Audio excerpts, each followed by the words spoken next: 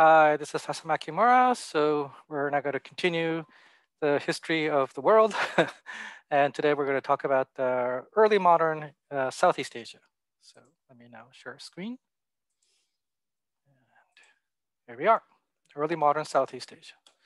So I can't talk about every single country, and I'm going to focus on really just two places primarily, but we will talk about I will try and cover the others, briefly as well. But the main places I want to talk about is Thailand and Indonesia, specifically, Indonesia under the Dutch East India Company, and Indonesia, a part of Indonesia, Aceh. Um, and at the end, I also want to talk a little bit about the Philippines. So here we go. Okay, so this is the 17th century map of Southeast Asia.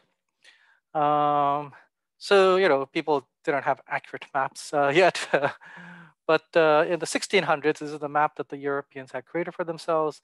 And it's more or less right? So from east to west, here is Japan, here is China. What they would consider the Philippines is here. This is Indonesia with the islands of Borneo, Java, and Sumatra. This would be Southeast Asia. And then this is India, and that's Ceylon. And then so that would be Persia. So they cover, pretty much all this. And, they actually knew about the northern part of Australia as well. So in Southeast Asia, which is basically this region here, which is huge, why we can't do every single country there, you have land-based countries that are in Vietnam, Cambodia, Thailand, and Burma. So Thailand back then was known as Siam. So Siamese is another name that you might hear. And then there are sea-based countries that are in Malacca, which is right on the coast here, on the peninsula here, on the island of Java and on the island of Sumatra. And then I think there were kingdoms in the Philippines, but the history of the Philippines before the arrival of the Spaniards is pretty much lost to us.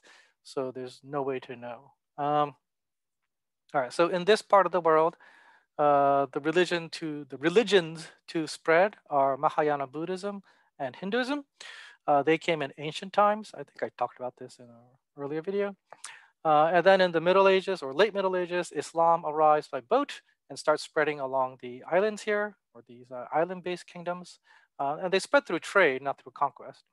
And then in the late Middle Ages or the early modern period, the very beginning of the early modern period, Theravada Buddhism from Sri Lanka, from Ceylon Island here, begins to arrive, and they begin to convert people over here. So, the early modern Southeast Asia is actually a very important period in Southeast Asia's history for these religious changes, but it's also important because a lot of the politics that happens still reverberate to us today. So let's now, oh, well, before I talk about the politics, let me now talk about trade.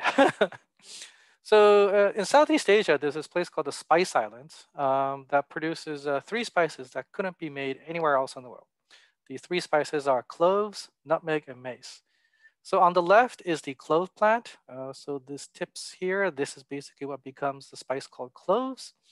And on the right, this is a picture of the nutmeg tree or the nutmeg plant. And that is the fruit. And inside the fruit is this seed thing. So on the outside of the seed is these red stringy things. That is the mace. And then the nutmeg itself is the nut inside. So this is the nutmeg and mace, and that's the cloves. And basically, everybody around the world wanted to come to Southeast Asia to trade. And in that sense, in the early modern period, the center of the world was Southeast Asia. This is the place where Asians, from China, Japan,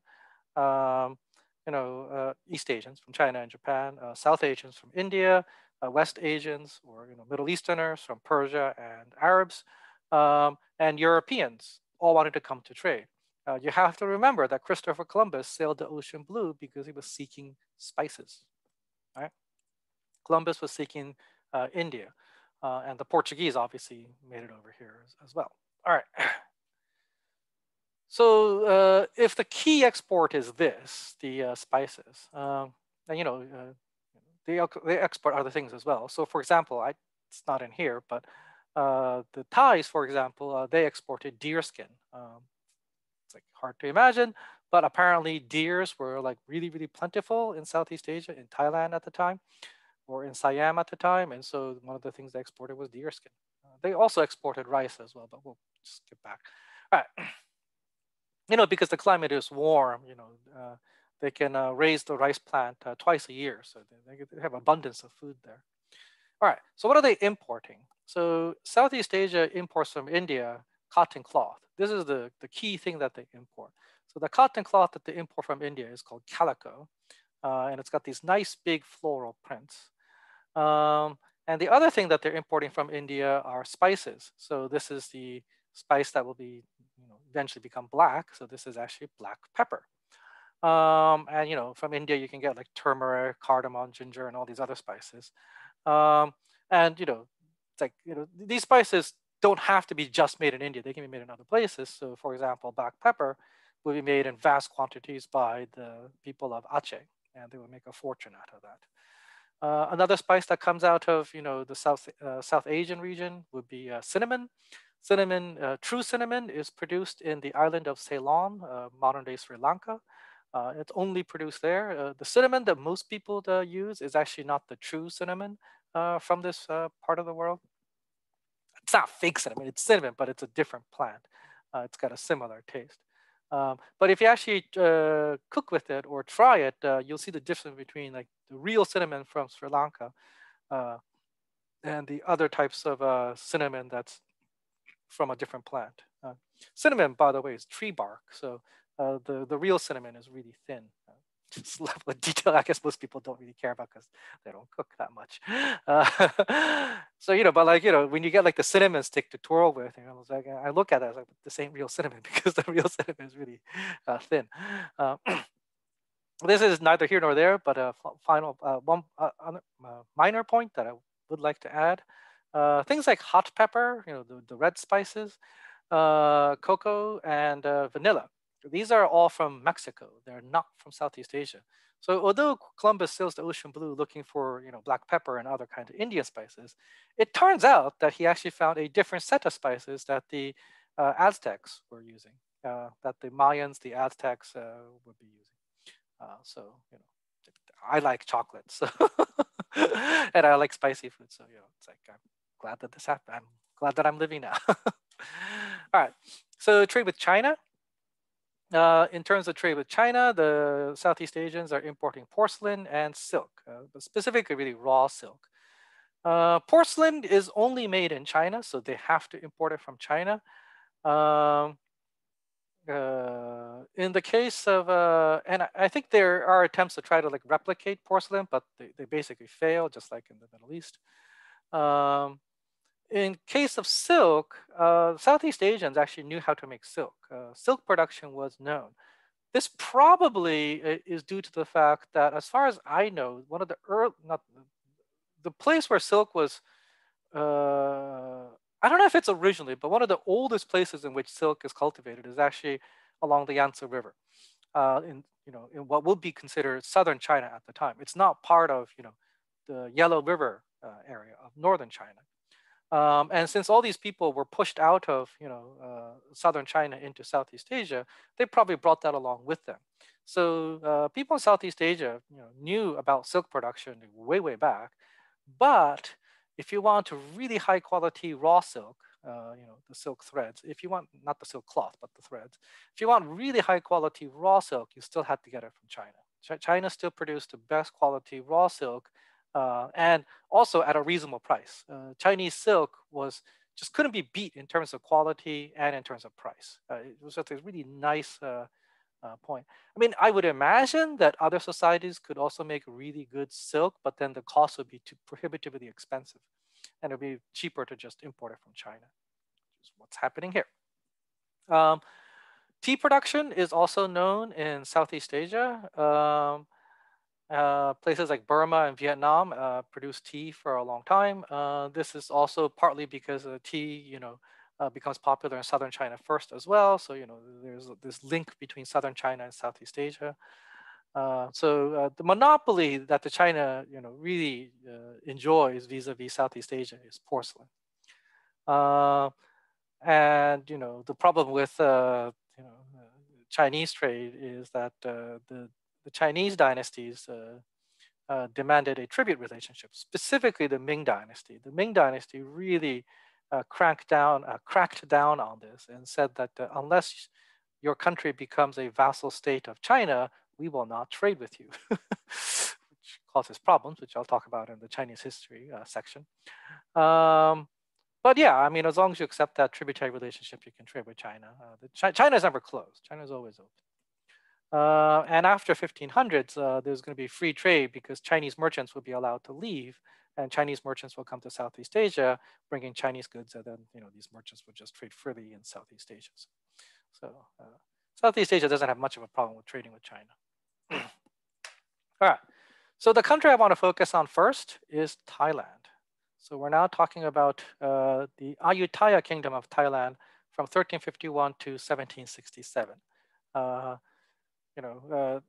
Our definition of early modern is when the world is united through trade, or linked through trade, not united, linked through trade. The Ayutthaya Kingdom actually starts a little bit before that, but it goes well into that period where it's linked through trade. So we'll go with the Ayutthaya Kingdom. So the Thai peoples, according to their legends, as I explained in the previous video on Southeast Asia, came from the southern part of China. And when they came to Southeast Asia, initially they were dominated by the Cambodians. The Cambodians had their vast empire, the Angkor Empire. But eventually, the Thais get rid of Cambodian rule and start to become independent. One of these early kingdoms is the Sukhothai Kingdom. The Ayutthaya Kingdom emerges afterwards, and they become ultimately the dominant kingdom of the Thais. So the most important king in the early histories is probably King Naresuan.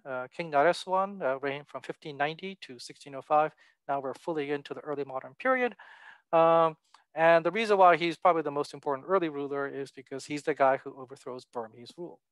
So the Cambodians were initially the dominant peoples, but and the Thais will eventually become one of the major players. But another major group that becomes really important in Southeast Asia are the Burmese. And the Burmese had actually at one point expanded their influence into modern-day Thailand and actually put most of Thailand under its control. Now, this is like a loose form of vassalage that these kingdoms impose on each other. But King Naresuan didn't even want that, and finally manages to overthrow Burmese rule and make Ayutthaya fully independent. And from here, the Thais will actually begin to wage expansionist wars to expand the kingdom of Ayutthaya. And then its successor kingdom is the currently existing Bangkok dynasty of Thailand. All right. So why were the Thais able to do this? The primary reason I think Thais were able to do this is because they did a series of trade deals that actually enriched the kingdom. So Thailand managed to use trade for its benefit. This is part of the reason why I want to start with Thailand, because I want to start with the success story, really, of how international trade doesn't necessarily mean during the bidding of foreigners. International trade could mean strengthening your own hand if you play your cards right. Okay, but before I get there, here are some domestic things that the Thais in the Ayutthaya Kingdom did that's important. One is that they talked about divine kingship. The idea here is that the Thai kings are reincarnations of a Buddhist/Hindu god. I believe that they're supposed to be reincarnations of Rama. So if your king is a reincarnation of a god, you don't really want to, disobey your king. So this increases the authority of the king, and this is backed up by the Brahmin priests. The Brahmin priests are the ones who actually, help keep this legend alive. So that's divine kingship. That's one. Another problem was, before I get to Uparaja, I'm going to talk about the governance section here. Another problem of Southeast Asia was that there was plenty of land, but there wasn't enough people. which to me seems kind of hard to believe because Thailand, not Thailand, but Southeast Asia in general doesn't necessarily have a low population density. But apparently, in the early modern period, they had a low population density. And so, one of the major problems was there simply was too much land and not enough people. So what they did was, when they went to war, they didn't focus too much on conquering land, but instead they focused on capturing people. So when you win battles against the enemy, then you march into enemy territory and you round up all the peasants, and then you bring them back home, and then they become your serfs or your peasants. Sometimes people will be turned into slaves as well. So slavery was there. So the king commands an army to actually lead these expeditions, and then they come back with people, which is pretty bad. But I don't think they're bought and sold because they're more treated like serfs. So the reason why I call them serfs is because they're not bought and sold, but they're tied to the land. So that's actually quite analogous to the European situation where people don't have the freedom of movement. A serf doesn't have the freedom of movement, but serfs aren't bought and sold. Okay. But the difference with medieval Europe here is that in medieval Europe, it exists, but it's rare, right? The idea that you can have multiple lords. In the case of Thailand, that's actually pretty common.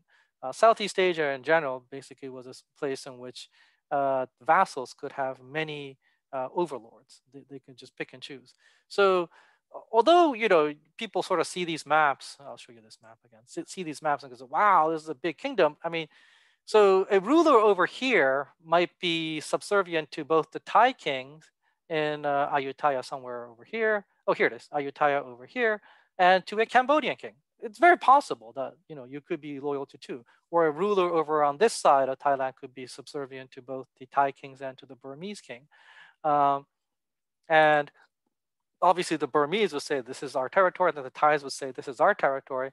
But the truth is that the locals are actually subservient to both. So it's actually more complicated. The only reason why we use these maps is because we're used to seeing these kinds of territorial maps that show nice clean borders. So I'm showing it to you, and in the European context, that idea becomes more and more prevalent after 1648 of these contiguous, well, maybe not contiguous, but these clean borders that says this is my land, that's your land. Whereas before in Europe, that's not necessarily the case, and it's certainly not the case in Southeast Asia. So they fight wars and they use foreigners to their benefit, and then they capture people, and then that strengthens the power of the king. So how are the foreigners used to their benefits? I talked about this at the beginning. Now I'm going to talk specific.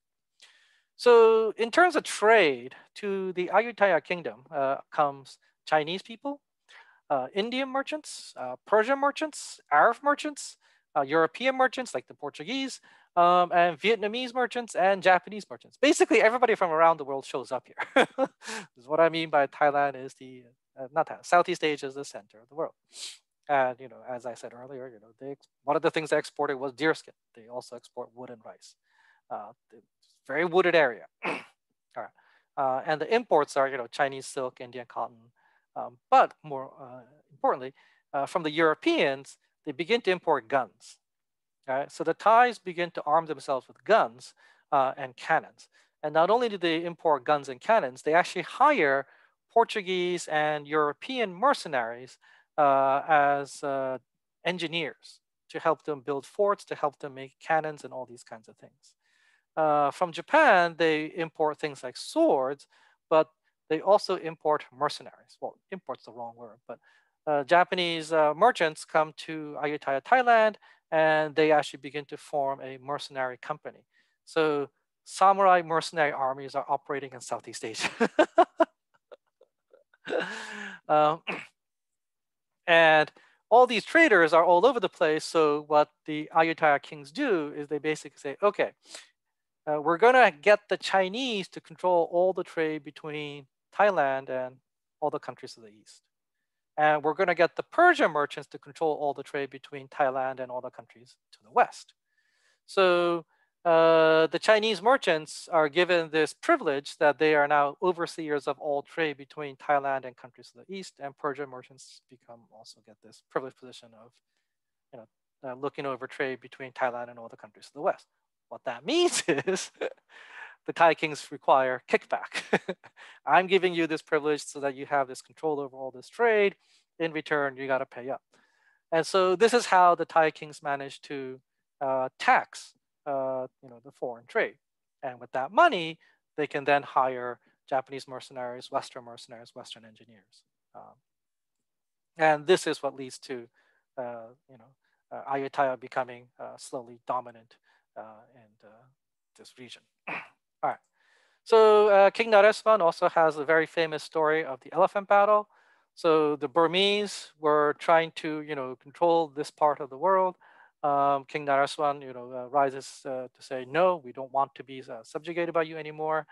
And according to one of the stories, what happens is King Nareswar is riding an elephant into battle, and he meets Prince Mingi Swa of Burma, the crown prince of Burma, and there they have a one-on-one, essentially a duel. So that's what some of the sources say. Others basically say that this is legend. That King Nareswar didn't, publicly challenge the prince to a one-on-one duel, and the prince then accepted. It was more like a chance encounter, and in this chance encounter, what happened was the prince was actually shot by uh, one of the musketmen on the Thai side, and this is the reason why Prince Nareswar won. The legend has it that they fought a one-on-one duel, and Prince Nareswar was able to defeat the prince in one-to-one combat. At this point in time, there's no way to know for sure. But I think it's an amazing story because here you have a king and a crown prince fighting on elephant back. So, it's famous justly so. All right. So this foreign influence, right? Here's what I mean by ultimately Thailand's in charge. So one of the foreign mercenaries to show up in Thailand from Japan was this fellow named Yamada Nagamasa. So Yamada Nagamasa was born sometime around 1590 and he died in 1630.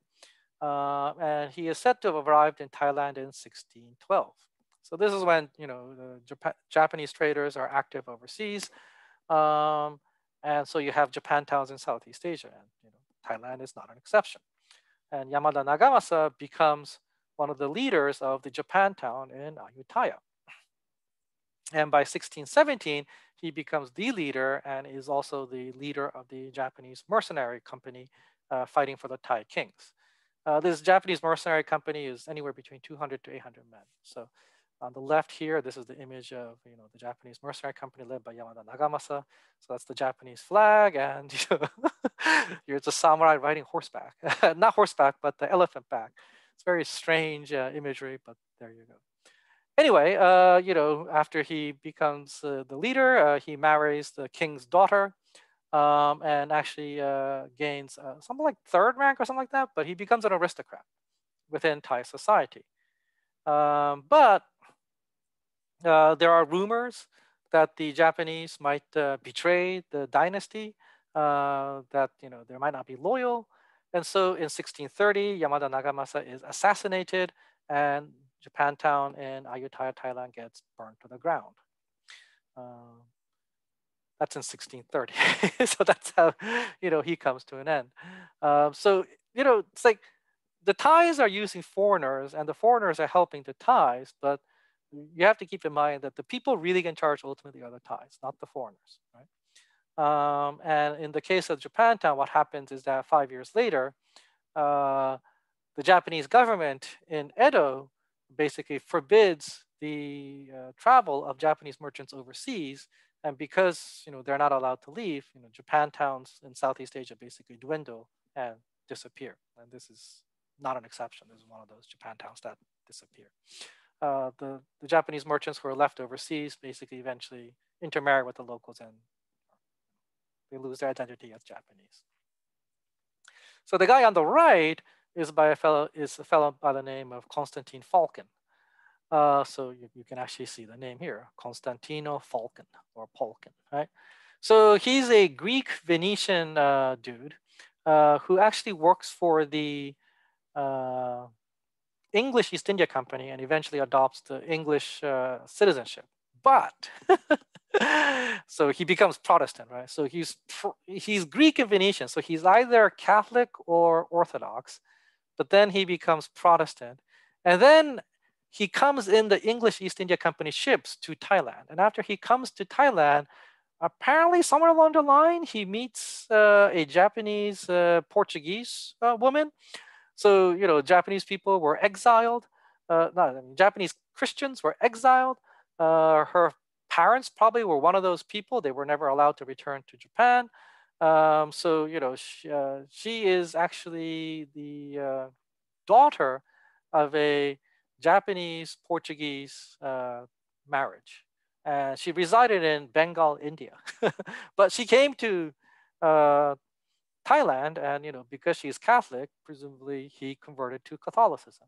Either that, or he converts to Catholicism and then meets a Catholic wife. One or the other. I forget exactly which. But this Maria de Pina is also pretty famous because after Constantine Falcon's death, she becomes a court cook and actually makes a lot of dessert dishes that are still popular in Thailand today. So it's like this weird global connection that you see, right? Because here you have one guy that is connected to Eastern Europe and to Western Europe, and they're in Thailand, and he meets this half Japanese, half Portuguese woman from Bengal, India, in Thailand, and they get married. Um, anyway, because he converts to Catholicism, he does not the bidding, but he tries to help out fellow Catholics, understandably so. And one of the groups he tries to help out are the French. And so for this, he actually he becomes a knight, the Knight of the Order of St. Michael of France. So he actually gets a medal from Louis XIV and is knighted. By 1685, he becomes the chief advisor to the Thai king at the time, King Narai. But this is where his downfall comes in. Instead of suggesting a Buddhist successor to the king, Constantine Falcon suggests to King Narai that he should appoint his Catholic son to be the next heir. And this is probably his undoing. People were kind of, didn't like the fact that he had too much influence over the king, and this probably was the thing that pushed people over the edge. And so, in 1688, Prince Fetracha basically launches a coup, and jails his own father, arrests and then executes Constantine Falcon. And after his execution, his wife's not killed. His wife becomes a court cook. And afterwards, the Thai kings expel all foreigners. So again, right? I mean, the point here is that Thailand is in charge of its relations with the outside world. And now that it has managed to become the most powerful kingdom in Southeast Asia, in this part of Southeast Asia anyway, your services are no longer required. uh, yeah, no, it's the most powerful kingdom in Southeast Asia, I'd say. But yeah, so there you go. Others point to this and say that and this is the moment when Thailand begins to lose its dominant position because they no longer get new information from coming out from the outside world. I don't necessarily know for sure. That's not the reason why Thailand declined. So here's the reason why Thailand eventually declines. So that goes back to the Uparaja, who I skipped. The Thai kings are polygamous. They have many wives, not just 4 like an Islamic custom. They can have as many wives as they want. So they have lots and lots of kings. This is reason why Constantine Falcon could suggest that the Catholic child should be the next king because the king has lots and lots of kids. And so Jesuit missionaries and other Christian missionaries try to convert these people to Christianity, and they succeeded in converting one of the princes. All right. So then, if you have many princes, how do you choose which one should be the next king? And the solution in Ayutthaya Kingdom was to select the crown prince. Right? The name was called Uparaja, or literally the vice king. But you pick a crown prince, Typically, it's the son, but it could be the brother. And the point is that as soon as the king dies, this guy becomes the new king. And initially, this worked out reasonably well because you're selecting your heir while you're alive. But eventually, people begin to, well, the Uparajas begin to realize, hey, I'm just waiting for my father, or I'm just waiting for my brother to die. Why don't I just hasten this? Make it happen faster. And so what eventually begins to happen is that the Uparajas, once they are selected as such, so until they get selected as Uparajas, the princes that compete to see who's the best. But once they get selected, then they begin to scheme to see if they can actually hasten the king's downfall so that they can take over next. And this automatically then causes strife within the kingdom, because there will always be factions within the aristocracy who will side with the king, and factions within the aristocracy that will side with the prince, because the prince is younger. Nobody lives forever. So if this guy is going to be the next king, do you want to side with the king who's kind of old and may die, in the near future, or do you want to side with the crown prince who is going to be the next king and will be in charge for a long time? So, I mean, if the crown prince is young. So, yeah. This is ultimately what drives down the Ayutthaya kingdom. It's actually an internal power struggle that causes a divide within the leadership, and this internal civil strife ultimately is what weakens the kingdom, and that is why the Ayutthaya kingdom in 1767 is conquered by the Burmese. And Thailand once again has to live under the Burmese yoke until they get rid of the Burmese. And once they get rid of the Burmese, they then become independent one more time. And it's the current kingdom of Thailand that exists today. Okay. So very briefly, other places. Cambodia was the dominant country in Southeast Asia, but around the 14th and 15th century, before we enter the early modern period, towards the tail end of the Middle Ages, or the previous period, the Cambodian empire basically began to collapse, and contact with the West doesn't really help in restoring the fortunes of the Cambodians. Ultimately, their Angkor kingdom is basically gobbled up to a huge extent by the Thais over on this side. The kingdom of Champa on the east, the Chams here, but the kingdom of Champa in the east was the buffer state between Cambodia and Vietnam. But once Champa is more or less destroyed, then the Vietnamese then continue to push down, and Cambodia is like squeezed between these two kingdoms, Thailand and Vietnam. All right. So in the case of Vietnam, from 1406 to 1427, there's a period when Ming China conquers Vietnam, and at that point, Vietnam basically consisted only of its northern part, and it was all conquered by the Chinese. But obviously, the Vietnamese aren't happy with that. They used to be ruled by the Chinese until around like 1000 AD, until they got rid of it. I think I talked about this in the previous lecture. So one more time, they revolt against the Chinese and finally get rid of them. And the dynasty that gets rid of the Chinese rule is the Le dynasty. And the same dynasty is responsible for expanding southwards. Now, the expansion south actually had positives, obviously, because the Vietnamese could now live further and further south and could expand their territory. But it also had a negative consequence in the sense that there is this really tall mountain range right on the coast, and so you get this section in the northern part of Vietnam that's the heart of Vietnam, the old Vietnam, and then you get this southern part that they recently conquered that's also very, very fertile. So you get the population of the north and the south, and very thin strip of land to connect the north and the south. So some people say that Vietnam is like a dumbbell, right? Um, and because of this, it was not exactly surprising that the kingdom is going to split between the northern and southern dynasties. So initially, it is the Macs that form a breakaway kingdom of their own.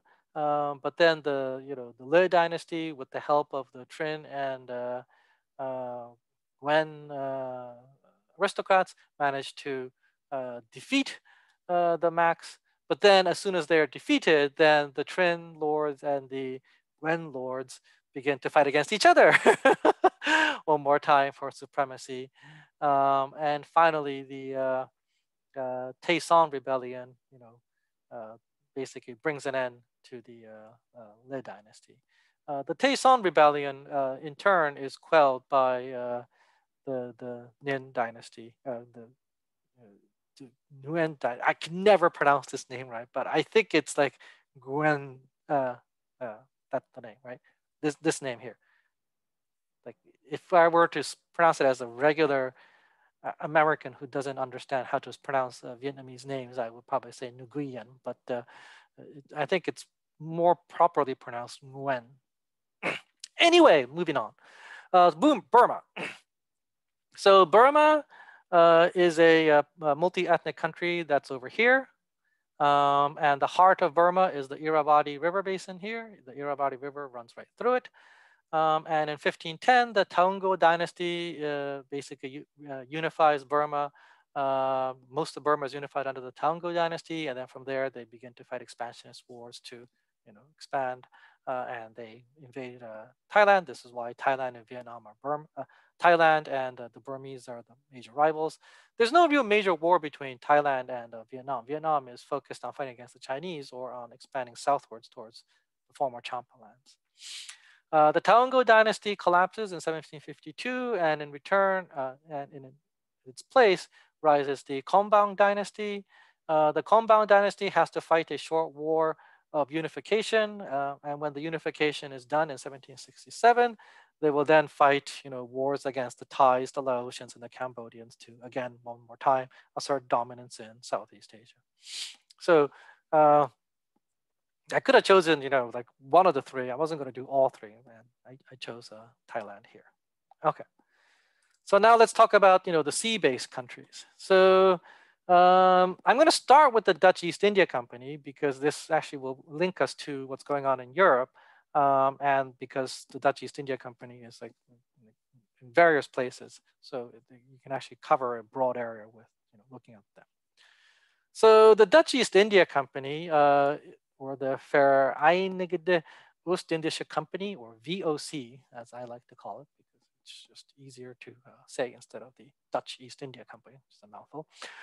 It's founded in 1602, and they begin to set up, trade with Asia and Europe. And in 1619, they set up their bases in Indonesia, in Java and in the Spice Islands. So the headquarters of the Dutch East India Company will eventually be Batavia, but Batavia is in Java, and they will be the rulers of the Spice Islands. All right, so let's look what's going to happen. All right. Oh, and they rule until 1799, from 1619 to 1799. Basically, what happens is that the French Revolution happens, and when the French Revolution happens, its effects basically hit the Dutch as well. And when the Dutch have their own, republican form of government, they abolished the Dutch East India Company, and the territory of the East India Company is now held by the Dutch government. But because they are allies of the French, the British declare war on the Dutch, or they actually are subsumed within Napoleon's empire, to be more precise, really. The British see that the Dutch territories are now fair game, and in 1811, the British conquer the Dutch East India Company territories in Indonesia. But then, after British conquest, you get the Congress of Vienna, where all these European powers are talking to each other after the defeat of Napoleon. So that's from 1814 to 1815. And with the Congress of Vienna, the agreement is signed so that the British actually return the Indonesian islands back to the Dutch. And so from 1816 onwards to 1942, the Dutch government is in charge of modern day Indonesia, or the territories that will become modern day Indonesia. Okay. So the Dutch East India Company is a monopoly trading company. As a monopoly trading company, its goal is to make money by trading between Asia and Holland. And so what you do is you try to bring back goods that you can't make back home. So, spices, cotton, silk, porcelain, all these things. But the Dutch East India Company, now that they are actually going to do this, they have to figure out a way to get the money necessary to buy all these things. The Dutch East India Company doesn't have silver mines or gold mines like the Spaniards do. The Dutch are at war with Spain for a long period of time, so that's also kind of problematic.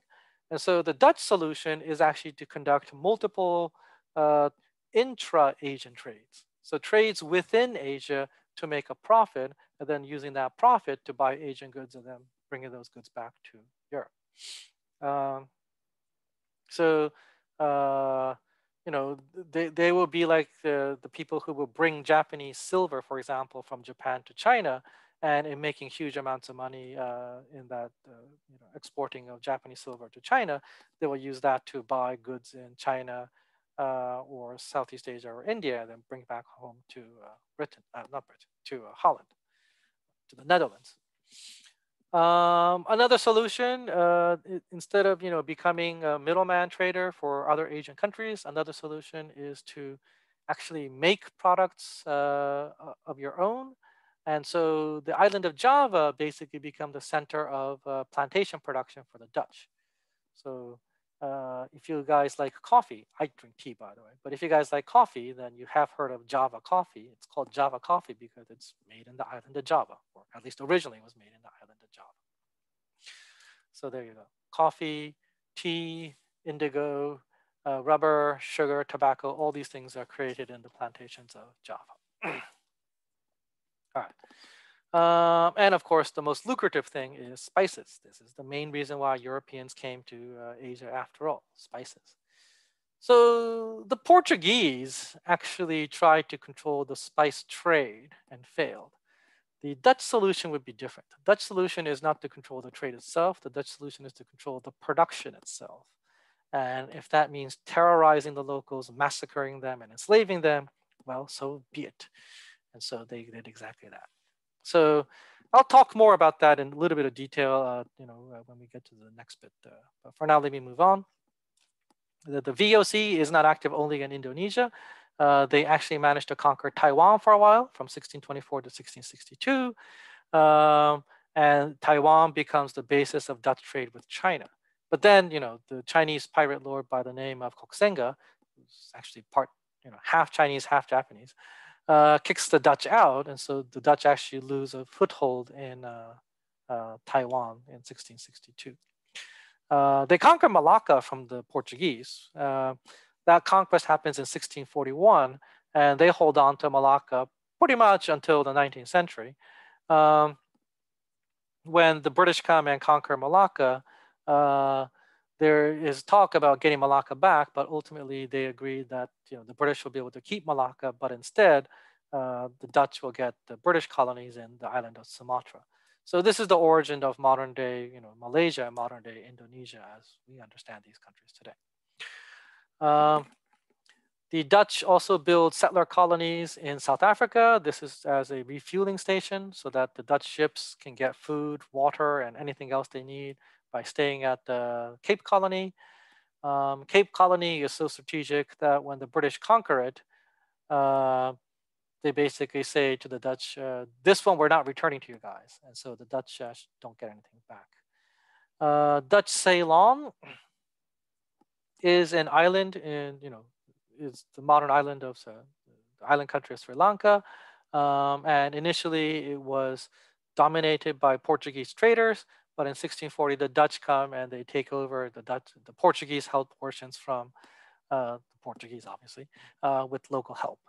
And they will rule most of Ceylon, and they will definitely control the trade until 1796. And other ports that the Dutch will engage in trade with would be the island of Hirado, or where the Dutch come to trade in Japan.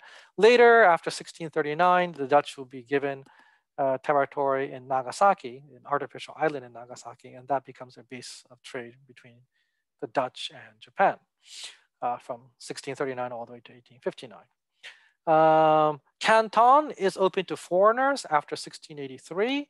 So although the Dutch are kicked out of Taiwan and initially there's no way to them to conduct trade, once Canton is opened after 1683, the Dutch can show up and trade with the Chinese. When trading with India, the most important port is the Indian port of Surat. This is where the Mughal Empire basically conducts foreign trade by sea with foreigners, and the Dutch are one of many who engage in trade with the Indians there. And Safavid Iran, in its competition against the Ottomans, actually invite foreigners to come and trade through Iran. And in the case of the Dutch, some of the ships actually take up the offer, and they go through the Strait of Hormuz to the port city of Bandar Abbas, and from there, they can get goods, from Persia and into Persia / further north into Russia. So the Dutch East India Company is a very wide-ranging trading company that's spread all over, right? So Cape Colony is down here. Surat is over here. Bandar Abbas to trade with the Safavids is over here. This is the island of Sumatra. This is the island of Java here. The island of Hirado is over here. And Canton is right over here, north of Hainan Island there. And the Dutch used to control the island of Taiwan there and the island of Ceylon here. So they're all over the place, right? And they're conducting these trades, and they're particularly trying to do like intra-Asian trades to make money so they can use that money to bring goods back home to Europe. So, like any company, the goal is to make money. But they find out, that the Portuguese tried to dominate the shipping routes and they failed. So, all right, maybe we can't control the trade routes, but what the Dutch can do is they can dominate by the sheer volume.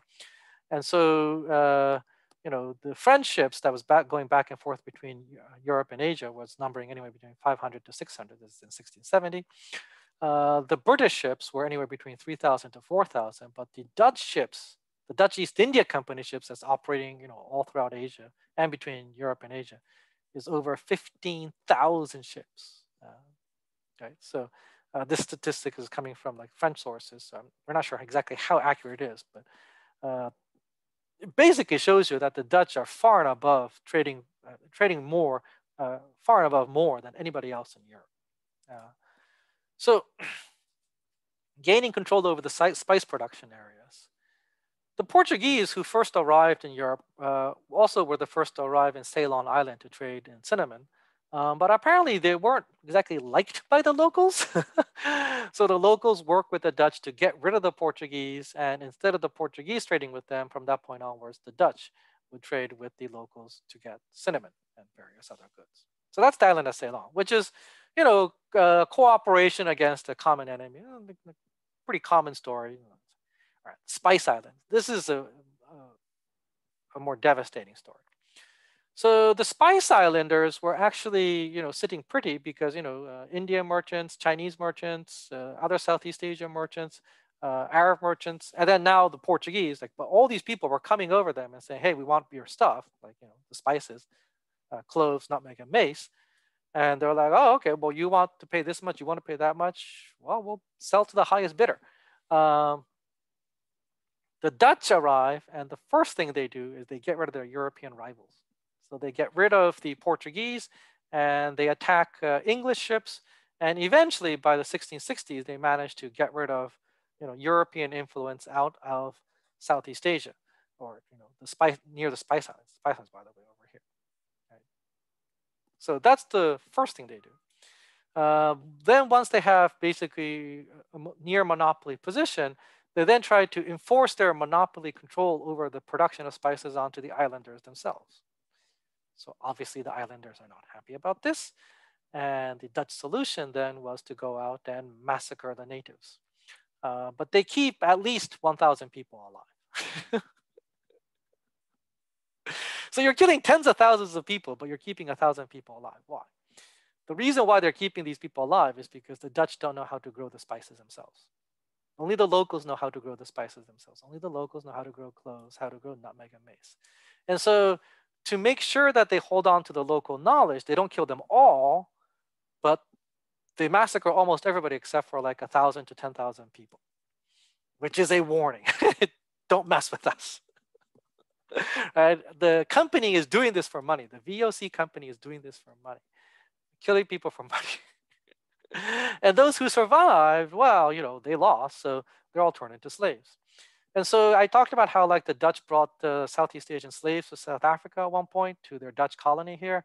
These are the Southeast Asian slaves, right? The Spice Islanders who try to, sell goods as they see fit to the highest bidder, as per usual in the past, got crushed by the VOC, and huge numbers of them got massacred, and the survivors were turned into slaves. Some of these slaves were shipped across the Indian Ocean to Africa. So there you go.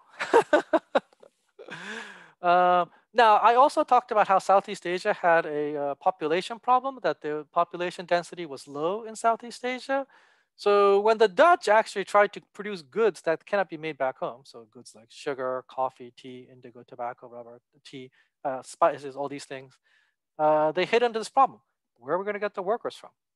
And the Dutch solution was to import Chinese workers. So, Southeast Asia really is the center of the world. And by the way, this is the image of Batavia. I probably should have put this earlier, but this is a European style city built in Java, right, to be the headquarters of the Dutch East India Company. And because it's built by the Dutch and because there's all the shipping, notice that there are canals all throughout the city so that ships can go in and out. Right? Canals, canals, canals, canals. So Southeast Asia's Indonesia, just like Thailand, is a place where all these foreigners gather. And in this case, the Dutch are in charge. So Batavia is the headquarters of the VOC in Asia. Some of the local aristocrats, some of the Javanese aristocrats, basically work with the VOC in their wars against their local enemies. So notice that there's no sense of nationalism here. There is no national identity as Indonesians here. These Javanese aristocrats think of themselves as, the local Javanese aristocrat, and they hate their local enemy more than the newly arriving foreigners, and so they work with the newly arriving Dutch to defeat their traditional enemies. And in the process, the Dutch gain more and more power until eventually the Dutch dominate the island of Java. Right? So the VOC will conquer Java Island, and then later they will then push into the island of Sumatra, where they will face resistance.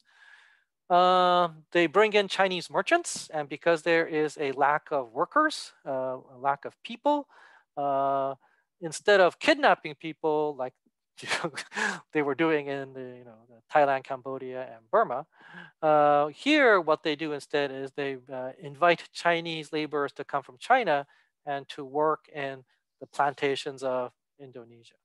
So Chinese merchants and Chinese laborers show up. Japanese traders and Japanese mercenaries also show up. The traders and mercenaries, I should put down traders and merchants and mercenaries, basically arrive until 1639. Because in 1639, Japan is going to be closed to the outside world. And when they are closed, the VOC will no longer be able to hire Japanese mercenaries. And Japanese merchants don't show up anymore. And I talked about the massacre and the enslavement of the Spice Islanders. So there you go, right? People from around the world showing up to Southeast Asia. In the case of Thailand, they use it to their benefit. In the case of Indonesia, well, the Javanese kind of got screwed. But in Indonesia's Aceh, which is in the northern tip of Sumatra, it's not as simple. So in Aceh, which is here, a sultanate emerged. And people generally date the emergence of the sultanate at 1520. But as far as I can tell, like the first sultan is usually this guy called Ali Mughayat Saya. and he's supposed to reign starting in 1514. So I put this question mark here because wait, doesn't that mean that the Sultanate then starts in 1514? I don't know. So it probably means that the Sultanate is older than 1520 or 1514, and we don't really know. But the first definitive date is 1520, and 1514 is the supposed date for Ali Mughayat Saya. Anyway, Aceh is the country that formed the alliance with the Ottomans, if you guys remember that lecture on Africa, specifically Ethiopia. So the Portuguese and the Ethiopians fought a war against the Ottomans and the Adal Sultanate. And the Ottomans, not only did they sign an alliance or work with the Adal Sultanate, the Ottomans wanted to make sure they had control, that they had access to spices coming from Asia, further east. So they made contact with the Aceh Sultanate. So the people of Aceh by this point in time were Muslims. And once they actually make that link, Aceh is not going to be easily conquered by the Europeans, right? So trade and links with the outside world in this case is actually helping out the locals, right? Unlike in Java. And once they find out that the Ottomans are looking for black pepper in particular, the kingdom of Aceh, the Sultanate of Aceh, would produce so much black pepper that at one point they were producing roughly half of the global black pepper supply. And they become known as the pepper lords, right? They made huge amounts of money with pepper, for the pepper trade. And with this huge amounts of money, what can you do? Well, one of the things you can do is you can, hire a mercenary army, make your army strong. They can also buy elephants, have elephant units, not for parade, but, elephants, war elephants, right? And Iskandar Muda is the Achenese king, who is probably most famous because he actually tries to expand the empire as much as he can. And one of his big expeditions is to take back Malacca from the Portuguese. So Malacca had fallen to the Portuguese in the 1500s. And after about 100 years, Iskandar Muda attempts to try to get Portuguese back, get Malacca back from the Portuguese into the hands of the Muslims one more time. Unfortunately for Iskandar Muda, Iskandar, by the way, means Alexander. So unfortunately for Alexander Muda, that attempt fails. But, as you can kind of tell from this map, right, the Aceh Sultanate basically starts off here in the north. Their capital is Bandar Aceh, or Kutaraja, which is over here. And they expand to encompass most of the northern island of Sumatra. All right. So, they use trade to their benefit. They had links with the Ottoman Empire, and they could get technological know-how, and they could have, trade. And with that trade money, they could, buy weapons and war elephants and, outfit their navy and all that kind of stuff. So what happened? In the 19th century, in 1824, there's this thing called the Anglo-Dutch Treaty to swap the colonies. So the Dutch colonies in the Malay Peninsula and the English colonies in Sumatra are swapped. And so the English consolidate their hold in the Malay Peninsula, and the Dutch consolidate their hold in Java and in the southern part of Sumatra. And with that, the Dutch then begin to conquer the island of Sumatra. But the English, for a long time, didn't want the Dutch to go north because then they would butt heads with the British holdings over here in the Malay Peninsula, and so they were backing up the Aceh Sultanate. Right, so the Europeans are fighting against each other too, right? They're not working in concert either. But in 1871, the British and the Dutch signed an agreement to allow for the Dutch to conquer all of Sumatra, and 3 years later, the Dutch put their efforts really into the conquest of Sumatra, and finally in 1874, the capital of Aceh, Kutaraja, or Banda Aceh, falls to the Dutch. The last sultan escapes the fall of the capital and continues to fight a guerrilla war against the Dutch, but finally in 1898, he gives up and the Dutch will be in charge of the island of Sumatra, and the Aceh Sultanate in 1903 will disappear. Right? He signs surrender in 1903. Oh, sorry. 1898 is when the Dutch actually put in another effort to really like pacify the country. And this time around, they basically, because the Sultan has escaped and is fighting a guerrilla war, starting in 1898, the Dutch basically tried to ignore the Sultan and just work with the local aristocrats and get the local aristocrats to sign pledges of allegiance to Dutch rule. And in 1903, after most of the country's aristocrats have signed these agreements, the Sultan surrenders. So that's how the Sultanate ends. Sad story. Okay, the Philippines, and we're almost done. So the Philippines is important for this reason. It was first discovered by Ferdinand Magellan in his, trip around the world, and Magellan himself dies in the islands of Philippines. But the reason why it's important is because the Spaniards eventually figure out the trans-Pacific route of trade. So they go from Acapulco to Manila, Philippines, and then back, right? And by land, they go from Acapulco in the western part of what was then New Spain, but today Mexico, obviously, to Veracruz. And then Veracruz becomes the linchpin city for the, well, actually not, but becomes the origin point in the trade between New Spain and Spain itself. So from Veracruz to Havana, and then Havana to Seville, and then Seville to Havana, and then Veracruz and Portobello. Portobello and Panama basically is the other places that's important because from here, they go to Lima. So this white line is the Spanish trade routes, and the blue line is the Portuguese shipping lanes, right? So the Spaniards and the Portuguese together create a global trade network. And the galleon, Manila galleons, the Trans-Pacific route is the final leg that's necessary to actually make a linked global trade network. And this is the reason why, the Philippines is important. So although Ferdinand Magellan claims the island of the Philippines for Spain, that claim is never enforced. You have to wait really 50 years or so. So in 1565, the first permanent colonies are set up after the Pacific Ocean was discovered. So this is the start of Manila galleons. And then in 1571, 50 years after Ferdinand Magellan claimed the island of the Philippines, Manila, the center of northern Philippines, is finally conquered and becomes the capital of the Philippines, and Spanish rule finally is solidified. And by 1590s, most of the northern Philippines is conquered. The southern part of the Philippines is where Muslims live. The northern part of the Philippines is where mostly pagan Filipinos lived.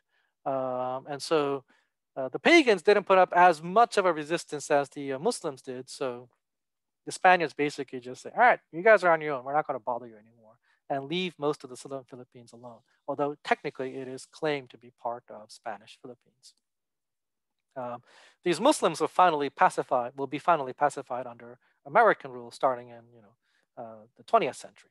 All right. The Jesuits, who then arrive after the Spaniards, then begin to convert the locals, and eventually they establish colleges. So the earliest colleges in the Philippines are actually older than Harvard, the oldest university in America, or the oldest college in America.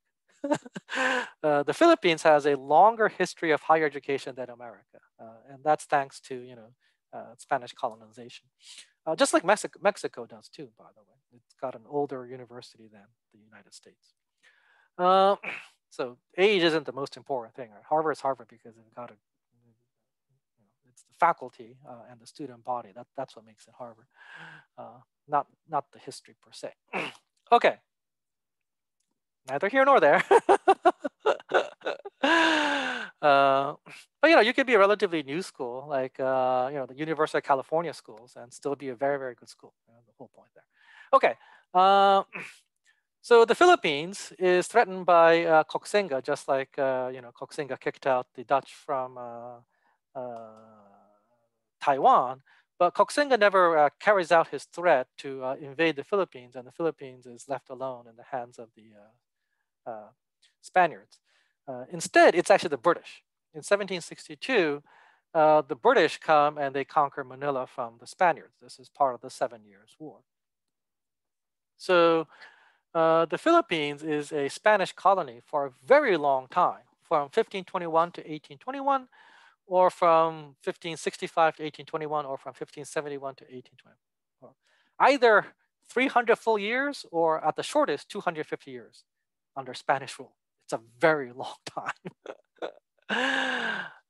Oh, sorry, no. For 250 years or 300 years, it is under the viceroyalty of New Spain. And then in 1820, Mexico gains independence, not the Philippines. Sorry, that's my bad here.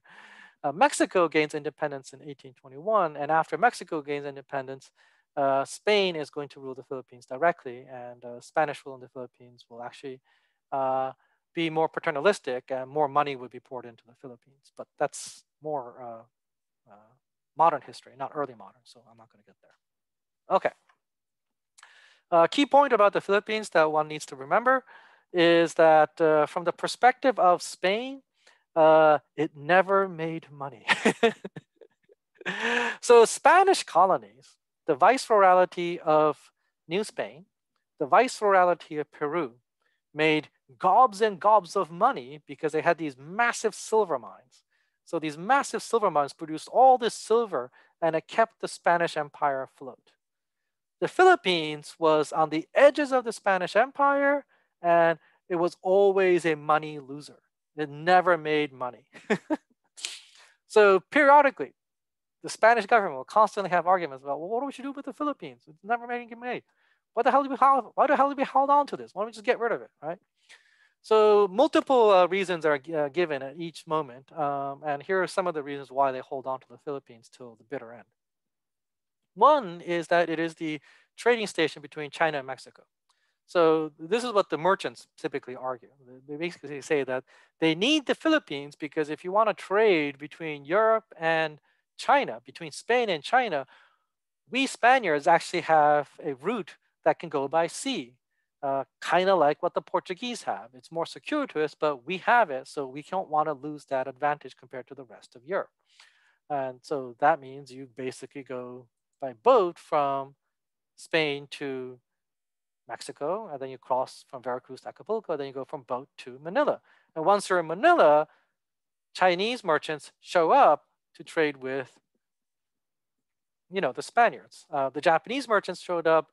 Indian merchants and Southeast Asian merchants also showed up to Manila. So Manila becomes an important trading station. So that's why we need to hold on to it.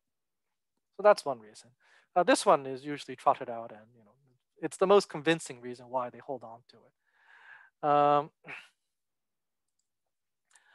Another reason why early people said, very early on in the history, said that they want to hold on to the Philippines is because they're hoping to use it as a base to conquer China or Japan, right? So the conquistadors who still have memories of how Hernan Cortez or Francisco Pizarro managed to conquer the vast Aztec Empire or the vast Inca Empire say, give me some help. I will get on a boat and go to China or go to Japan and conquer these places. The good news is that the governor of the Philippines knew better. And they basically said no to every single conquistador attempts or plans to conquer China or Japan. So China and Japan is not like the Aztecs and the Incas. At this point in time, conquering these places will be impossible, so no. So that shot down. And the other option was, well, we need Mexico, we need the Philippines because it's going to be the springboard to proselytize and spread Christianity in China and or Japan. Now, this one was a little bit more realistic, but eventually what happens is the Chinese government under the Qing dynasty will ban the spread of Christianity, and the Japanese government under the Edo government will also ban the spread of Christianity, well, specifically Catholicism. So proselytization efforts will also fail, which means that the colonists, the religious leaders focus on spreading Christianity in the colony itself. And so they start building churches and colleges and later grade schools after 1821 in the Philippines. And that actually adds further to the budget of the colonial government. And so the colonial government is even more in the red. It's not making any money whatsoever because they have to build churches and schools. So obviously they don't make any money. And it's like, the hell, why are we holding on to this? Well, we're saving souls. So, stop complaining about money is, one answer that you get. Um, Another reason why they hold on to it is because the local population of the Philippines doesn't die as much from the various diseases that the Europeans bring in, unlike in the New World. Uh, the Philippines basically is seen as a great place to send third and fourth sons of aristocrats from Spain, and they can then have their new fiefdoms in the Philippines. The Catholic Church also gets territory in the Philippines, and the locals are treated as serfs. They become peasants for these aristocrats and the Catholic Church. So it's another reason why you want to hold on to the Philippines, because it's a piece of land that you can give out to your uh, aristocrats and to the church. And the final argument that they use to hold on to the Philippines is that once the Dutch begin to consolidate their hold on the Spice Islands and on Indonesia in general, this is starting in the 1650s and after, the Spanish military leaders basically say, no, no, no, we can't get rid of the Philippines. The Philippines is our buffer. That is our military base. If we give up the Philippines, there's a good chance that the Dutch, who are just south of the Philippines, so the Philippines is right here, the Spice Islands are right here, right? So the Dutch are just one hop away to take over the Philippines. The southern Philippines is over here. It's ruled by Muslim rulers that are ignored by the Spanish authorities. But if the Dutch somehow or another manage to consolidate the Spice Islands, then there's just one hop, the Muslim countries here, away from northern Philippines where the Spanish are, and from the northern Philippines, then they could actually go take the Trans-Pacific route from Manila, Philippines, and land in New Spain. And now our silver mines in Mexico will be in danger. So no, we have to hold on to the Philippines because it's a military base against the Dutch. So they're talking about a global strategic reason for holding on to the Philippines. And this is another reason why they hold on to it. So because every time they talk about getting rid of the Philippines as a colony because it's never making any money, people come out of the woodworks to defend the holding on to the Philippines. So, starting in the 1700s, just as the Bourbon reforms are happening in Spain itself, where they're trying to uh, quote unquote modernize it in the center, but make government in the Philippines in Spain up to date to what's available in the 1700s. There is an attempt to actually try to transform the Philippines into a more profitable colony around the same time. So the Spanish authorities begins to build plantations, so sugar and banana plantations. They encourage mining operations to try to make money in the Philippines, but all these also fail.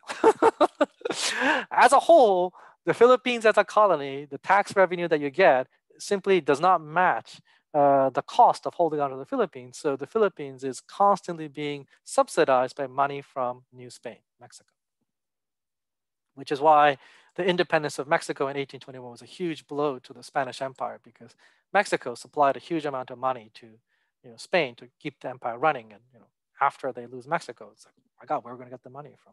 It's a huge issue. All right. So conclusions, Southeast Asia, this is kind of like obvious conclusions, but the weaker parts of the area fall prey to invaders, either local or Western powers. So the kingdoms of Champa and Cambodia fell prey to local invaders. Malay Peninsula, Java, Sumatra, Spice Islands, these fell prey to Western powers. And the stronger parts managed to use trade to strengthen itself. So, Thailand and the kingdom of the Aceh Sultanate managed to use trade to strengthen itself. And, this is the last period in world history where, if you so desire, you can still kind of ignore what's going on in the rest of the world. And so countries like Vietnam, Thailand, and Burma could afford to do this, right? Because they were strong enough to basically ignore the impact that trade is having on the rest of the world and how the world itself is changing. By the time you get to the modern period, from 1800 and after, this becomes impossible. No country can escape the effects of trade. No country can escape the effects of what other countries, other major powers, other great powers are doing in the rest of the world. But that is the modern period. Hence, it's the modern period. It's different from the early modern period, right? So that's it for now, and I'll see you guys in the next video. All right, take it easy.